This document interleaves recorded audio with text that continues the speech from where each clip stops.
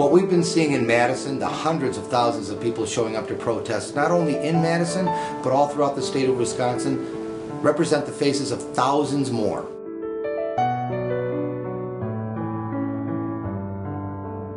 Our nurses who make us feel better.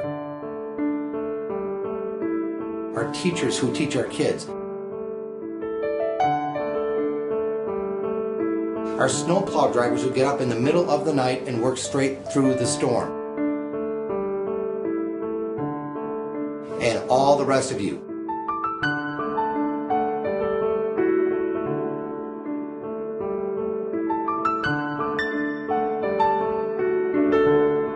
You are the ones who keep Wisconsin going every single day. As a matter of fact, you do more for Wisconsin than I ever could. I want to thank you for continuing to show up and do your job, because what you do inspires us to do what we do.